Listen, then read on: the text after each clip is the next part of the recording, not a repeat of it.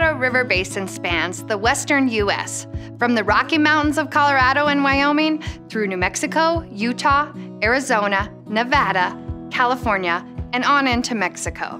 The river provides water for more than 40 million people and irrigates almost 5.5 million acres. It's important for every Coloradan, from the Front Range to the West Slope, and it's critical to the entire state's economy. And because Colorado is the headwaters state, our water leaders are tasked with the responsibility of ensuring that all Colorado businesses and local communities have sufficient water today and into the future.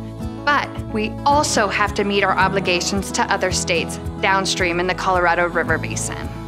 So, as we continue to face a changing climate and compounded years of drought, our water leaders are investigating new tools to use to meet future water needs for our growing population, while still providing water to the basin's other states and Mexico.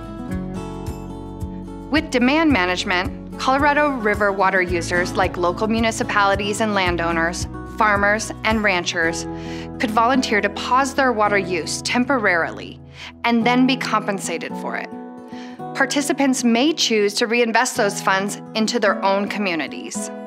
The Colorado Water Conservation Board is currently investigating whether demand management would be feasible and beneficial to Colorado. Before the board makes any decisions about whether to move forward with this tool, all of the other Upper Basin states must agree that it's a feasible option. We cannot go it alone.